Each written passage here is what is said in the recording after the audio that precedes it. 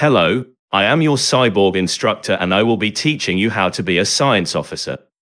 I expect you to be silent, for this cyborg, as you learn science. I was told that you, a human, would find that amusing. Do you agree with that hypothesis? It doesn't matter, I expect your full cooperation or you will be jettisoned from the ship. Now, as a science officer you have access to a long-range radar, displayed in the center of your console. Your job is to analyze and report on changes in the sector. The radar of the helms and weapons officer only reach 5U, yours extends to 25U. The red, green, and blue bands along the edge of the radar can vaguely suggest entities even further from the ship. There are many entities in near space but we know nothing about them. The scan button on the far right can be used to collect information on unknown vessels. Let's scan one now. Select the vessel and press scan. To scan successfully you must align the frequencies twice, using the slider. Do not be alarmed, it only hurts a little. That was a frequency joke. Ha ha.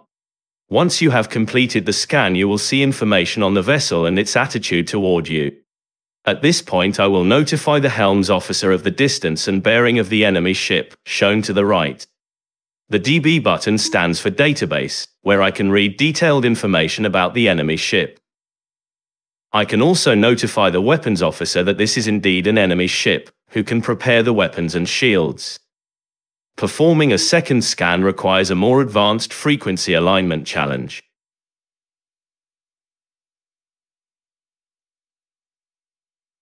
This is my favorite frequency. Once complete, more information about the enemy ship is provided. The bar graphs show the optimal beam and shield frequencies. The purest green is the frequency that is most effective. Provide these frequencies to the weapons officer and they will optimize out attack and defense. You also have access to their system health for each system. Once the information has been provided, it is out of your hands. Sit back, relax, and get back to work.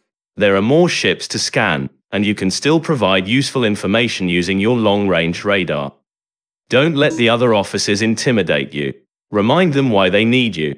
You have knowledge and logic. While they panic, sit calmly knowing you have done your job. And hope they do not cause the ship to explode.